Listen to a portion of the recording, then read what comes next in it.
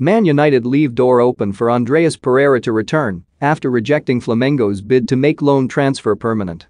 Manchester United have left the door open for an Andreas Pereira return after reportedly rejecting a bid from loan club Flamengo. The Brazilian played 24 times for the Brazilian outfit, scoring 5 and assisting 1. But Pereira made a costly error in the final of the Copa Libertadores, slipping in extra time to allow Daverson to run through on goal and score the winner.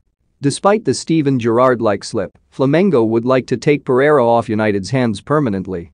And an offer of £8 million was proposed to the Premier League side. But according to journalist Rudy Galletti, the offer was turned down, opening the door for a potential return.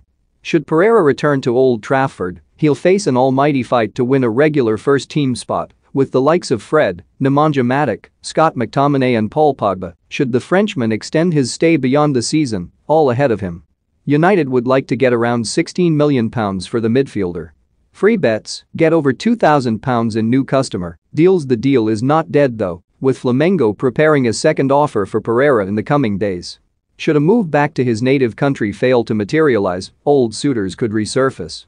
Serie A outfit Lazio inquired about Pereira last summer before they re-signed Felipe Anderson from West Ham in a cheap deal. Turkish giants Fenerbahce also held an interest in the creative midfielder.